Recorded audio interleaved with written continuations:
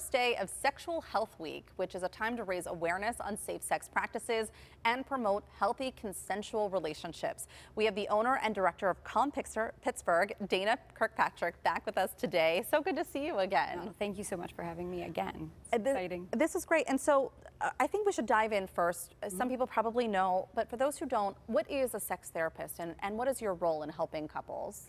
So a sex therapist is a therapist first and foremost. So just like I was thinking about with you, like a journalist, right? You're a journalist and so is a sixth grader who's writing a paper. But Right. It's very different what your journalists, you went to school, you study, you have press credentials.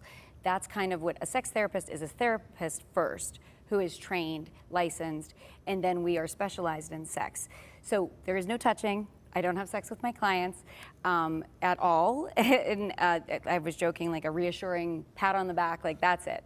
But really, a sex therapist, the other thing I like to clarify is we see a lot of people that are sexual minorities and or like myself, cancer survivors or diabetics who they don't want to be pathologized. So, you know, we have, say you have a couple that maybe they're a gay couple that they have neighbors that drive them crazy. Right.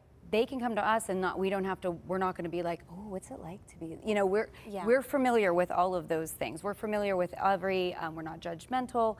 So as far as couples, we do treat couples, but it's not predominantly couples. It's basically anyone who is struggling that wants to have, the way I define it is a lack of pleasure or a lack of consent. So a lot of couples we see, there's a lack of pleasure, whether it's like mutual pleasure or kind of like what you were talking about early on the top about things to do. I was thinking that's some of the things I tell couples to do. Have a tea party, bring joy and play back into your relationship. So in some ways I give people permission to do things like that. Yeah. And that's kind of sex therapy 101. Yeah. Pleasure, consent, inclusivity. Yes. Yeah, so making sure that they have pleasure. We don't talk about, you know, there isn't a unified sex education in this country. We don't have, we talk about hygiene and we talk about bad things that happen. But even in, I teach at conferences and stuff, and a lot of times people come up to me and say, well, how do we incorporate this in our university? And I'll say, but we talk about love. Why can't we talk about pleasure and consent? And this is what you aim to have. It's so interesting because we had this conversation the other day that, you know, you're taught abstinence when you're younger and no, and especially as a young woman, and then you enter into a consensual, loving, healthy relationship, and your mind is warped with all of these messages that you learn. You have to unlearn things too. Yes, and also these messages of like, if you are a couple that can't or doesn't want to have children, well then, what is sex only for recreation, procreation, all these things of these messages. And fertility also, we see a ton of people struggling with fertility and sex becomes not fun. So there's some of those ways. A lot of times we unfortunately see people that it's rampant having people's consent violated.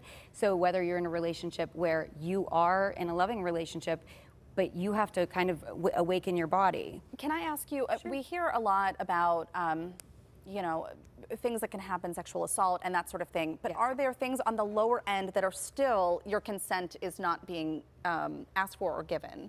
Absolutely. There's so many things.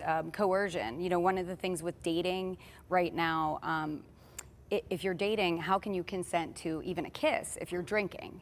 You know, so that idea of like drinking and consent. So making sure that you can consent to go where you want to go, do what you want to do, those kind of things. I'd say it with my employees. They are going to be annoyed when I say this, but I always say I will never fire anybody. You will choose to not work with me anymore because you violated some consent, right? So it's like, that's not it. So it's a choice. Same as parenting, you know, it's a consequence versus their fault. If somebody thinks that they want to talk to their doctor about sexual health, medication, I think even sometimes people get worried or embarrassed even. What's the best way to go about that? Well, do you have tips? Yeah, it's really interesting too because I train the doctors, and one of the issues that we have with psychiatry residents and OBGYN sometimes too is like they get embarrassed of it too. So the way I just have people is just ask, you know, the same, you and I were talking about dental health, right? We know the same dentist. So, but why can't you just talk about sexual health? Like, people go to dentists when their teeth are healthy to make sure that they're healthy, right? So it's the same kind of thing. Is you have this, how do you take care of it, right? We were talking about the sense of wonder. wonder is when kids are out there peeing outside and they don't care because they're not sexual, right? Right. So it's that same time where that falls, and their shame happens. So intervening and not having that shame. So asking your doctor, because they are trained. Most doctors are very comfortable with it. If they're not comfortable with it, it's too bad. It's their job. Right. Same as us. You know, we don't. I'd love for people to come in and talk about how much they love their puppies and things like that. But it's my job to hear uncomfortable things. Right. And to help them through. Yeah. So asking questions and speaking their language. So if you're going to a medical doctor, you want to speak in symptoms. What is happening? Do you have pain? Do you have lack of desire? Do you have, any of these things? But also beware that there's a lot of things that go into all of your sexual health. So where does sex happen? It happens in between your ears. Right. So understanding, where all this stuff, because a lot of people come to us because they want medication, and we don't provide medication. And also, we like to see what's going on first, because there's a lot of things. Diabetes. That's one of the main issues. People will come in and they don't understand the medical consequences that comes into play with that. Pregnancy, things like that. Yeah. This is really interesting and fascinating. Thank you so much for talking to us about this. Yeah. And Calm Pittsburgh has locations in both Lawrenceville and Monroeville. They also offer virtual therapy sessions if that works better for you. We're going to have more information on our website, kdka.com/talkpittsburgh. We'll be right back after